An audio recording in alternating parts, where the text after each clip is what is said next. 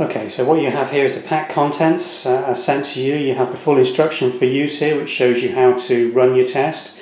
You've got a container of the special buffer solution, which puts the powders or wiped solution products into a solution for the test to run, and your special powder test panel here. Now, this will identify the presence of the 10 following drugs. We're looking for opiates, including all heroines, MDMA, which is ecstasy, cocaine, including crack cocaine residues, amphetamine or speed, methamphetamine crystal ice, methadone and methadone residues, all benzodiazepines, ketamine, buprenorphine, and cannabis residues. So if any of those are detected by this product, you will get a positive result, either in a powder or a substance, a solid solution, or a residue that's been left on the surface. So to run the test when you're ready to do so, the test panel is removed from its pouch. You will get a pack of desiccant, which is just crystals to keep the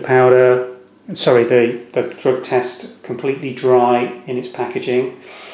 And then what you have here is a panel test, a double-sided panel test with the abbreviations for the drugs which each membrane is detecting.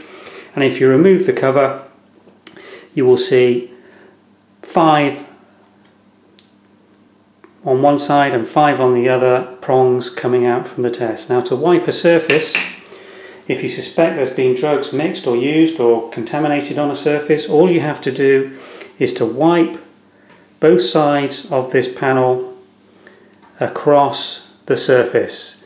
Now, if there's any drug residue there, these membranes are designed to absorb and take up what's on that surface,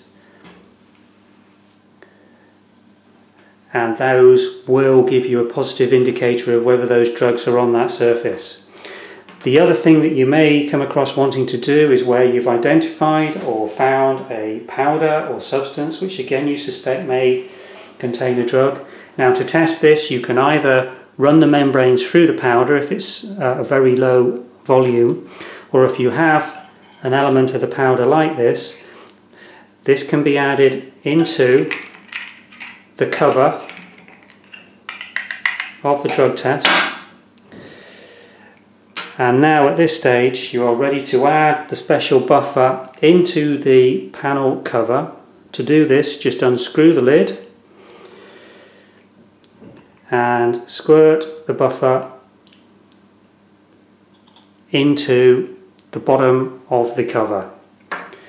Agitate it slightly to make the solution, and then place the panel back into the cover and push down until it locks.